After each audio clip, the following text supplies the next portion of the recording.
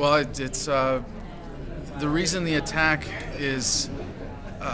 so offensive to so many people here, especially the veterans, is that he is saying that my service in the military has nothing to do with my qualifications, and it wants to completely discount it and said,